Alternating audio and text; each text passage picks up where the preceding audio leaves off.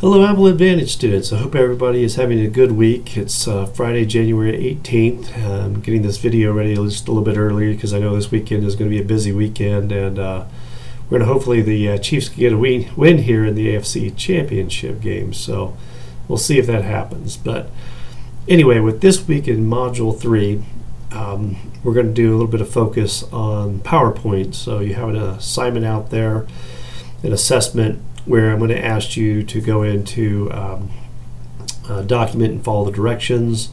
You'll get the directions in the PowerPoint Reassessment Advantage document, but you use the PowerPoint Ethics, and should be pretty straightforward. If you need some help, go out to websites. I put a link out there for help on PowerPoint. Some of you may already be familiar with some of these features, such as transitions or kind of bringing things in a PowerPoint one line at a time.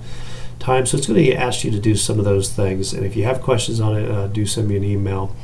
The other major assignment this week is a brief writing assignment. That's a 2-page writing assignment, and again, everybody did pretty much a good job on that first APA assignment, but I want you to kind of get it cleaned up a little bit more this week. So if you have any questions, do email me, but use that sample paper I put out there, the Barnhill sample paper, to help guide you. That's a good format, a 2-page paper.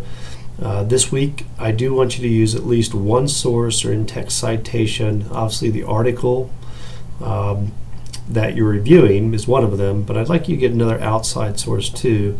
So whatever technology trend that you pick, you're going to talk about that and use an in-text citation. So this is where we want you to use that little yellow book that you got in this course. I think also going to Purdue Al's website.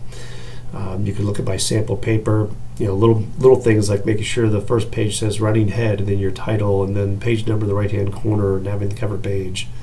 And if you're going to do anything in text citation, make sure that there's a reference for it. You'll notice little things in the reference page, like for titles, only the first letter is capitalized. So we want you to get more accustomed to doing APA. It's a standard for any institution, college, university, and if you go on to graduate level work, it's going to be an expectation. So we want you to do that. And the other thing I'd say about your paper is pick something you're interested in. You can pick something that ties to healthcare too. I'd be interested to read about that. But you're going to inform the reader a little bit more about this subject, and then I want you at the end, what does this mean? How does this apply to you at work? Why is this significant? So think about that as wrapping up your conclusion. And if you do have any questions about the APA formatting or any questions with the paper, do email me too, but best to kind of work on these things earlier in the week so you can get started. If you need to send me a rough draft by, say, like Friday, I can still look at something and give some feedback to you. So that was pretty much it for this week, and our course is moving quickly right along.